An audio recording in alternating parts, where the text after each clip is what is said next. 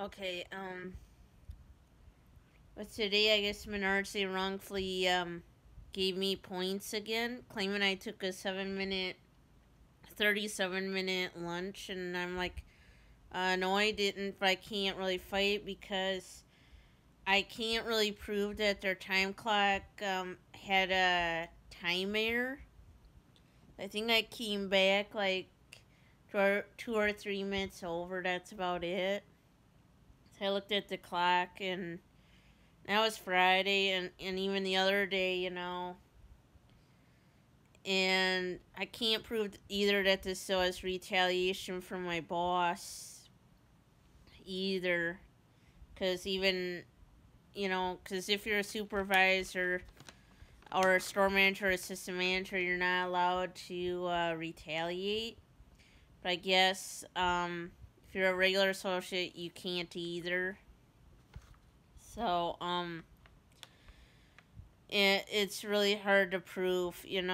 So, and it's like, I disagree with it, but I can't say it to their face that I disagree with it. Because I guess they wrongfully gave me points even before that, saying I took a minute too long of a little break, and I'm like, no, I didn't. And there's been a lot of times where I've sat there and the time clock does not want to take my badge. Yeah. They got a newer time clock now, and yeah. So, in the videos that are coming up where I say why I want to leave Menards, I have good reason to it, but I'm only looking for a full-time job in retail right now. Right now, I do not have medical benefits, so I can't have my right shoulder checked to see what's going on with it.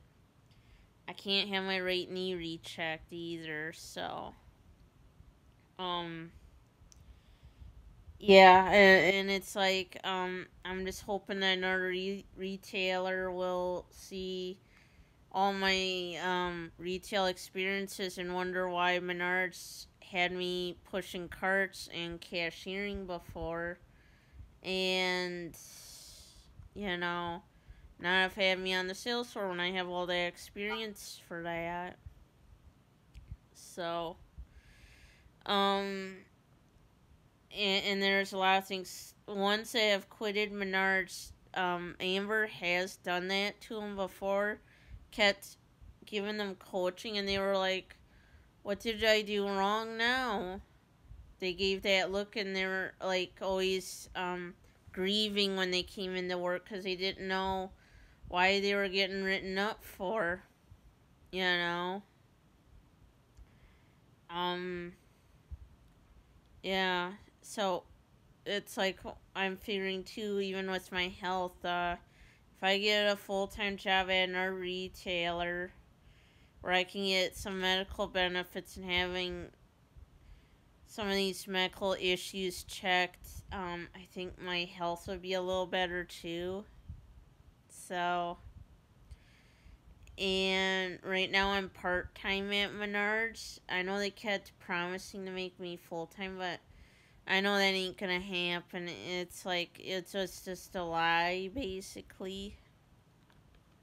But you know, it's just one of those things where it's just time to move on to another retailer. You know, um, because yeah, I'm to the point where like if I'm pushing carts and if my knee condition acts up real bad, I can't really walk. No, because every time I come into work, I'm actually wearing two knee braces on my right knee, and that's where my knee condition is in my right knee. So yeah, I kind of just hide the knee braces under my pants because I don't want any customers noticing that, because that's a bad thing. Then if they seen that, they would refuse to even let me do carry out, and my boss would get mad at me.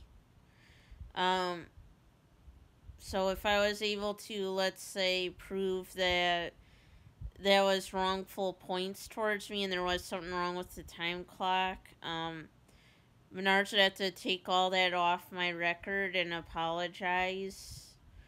But like I said, it's so hard to prove that.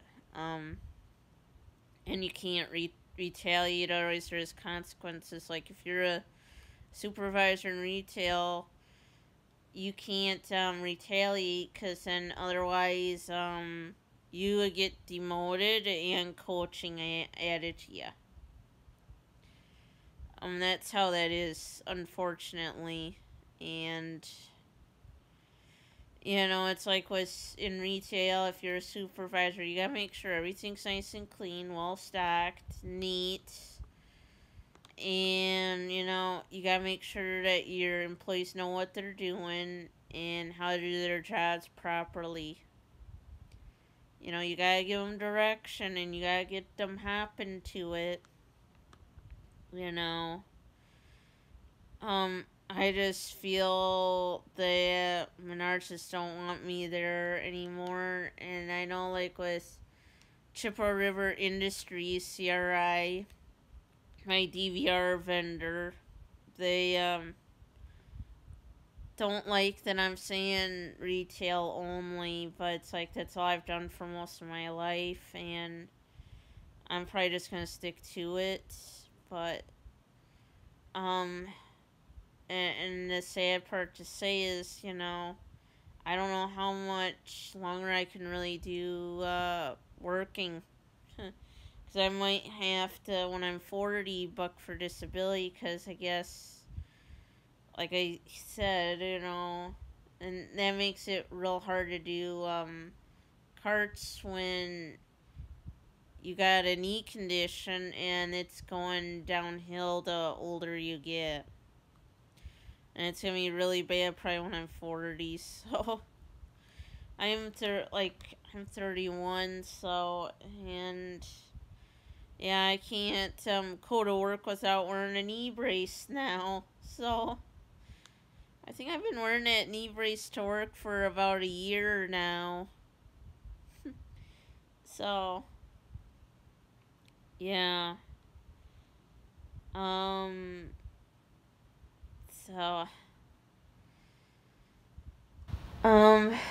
Really just hoping that we can also get the house that we have a bid on. I guess our realtor said there was 6 offers, and it's down to just us and our person. They'll decide by 8 o'clock tonight. But I'm really hoping to get that house. Um yeah, I know Arnie's been a little tough and rough on our realtor, Sam Pelzer. But it's like, I know he's a real nice guy. I think he's still learning how to do his job. You gotta give sometimes the benefit of a doubt. I'm gonna have to get after him just to get us knowing what's going on. I think he's still learning. So, but, um, that's how it is in retail, though. Usually it's really hard to prove that, but if you can, then they have to take away the coaching, let alone the points that they just given to you, and then everybody will be wondering what the heck is going on. And but yeah, um, and that's the thing with my right shoulder. Yes, I should not be pushing carts and doing carryouts with a bad shoulder. you know, um, but I can't really say that either. People would freak out.